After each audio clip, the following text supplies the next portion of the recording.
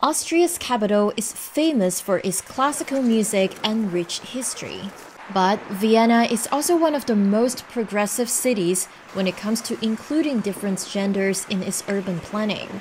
The city of about 2 million people, like most throughout history, was predominantly designed by men. We are still facing now in the 21st century the consequences of a dominantly male planning from the 20th century. The problem is, different genders use public spaces differently.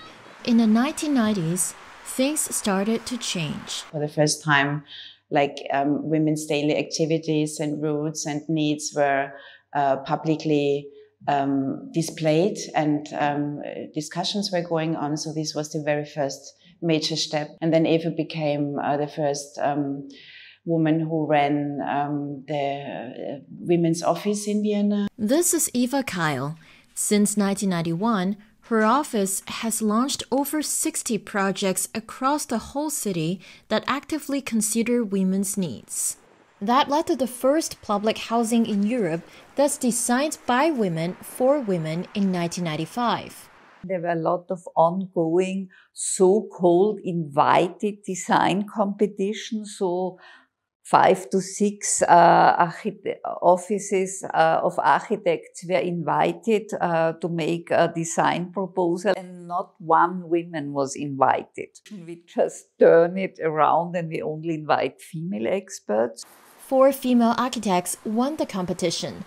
The result is this complex called Frauenwerkstatt. One of the winners, Francesca Ullmann, gave VOA a tour inside.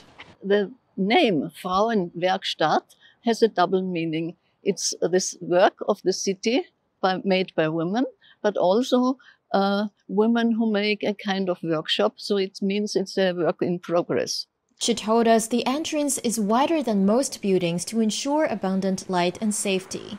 The entrance building is looking to the south, but it is also on the noisy street. So I decided that we must also make this perimeter building to protect on the one side the inner courtyards, but also to look on the street, because you have these eyes watching what is going on side. Other gender-inclusive designs include rooftop laundry rooms to reduce darkness and wider paths for parents with children. An expanded space is also seen throughout Vienna's sidewalk.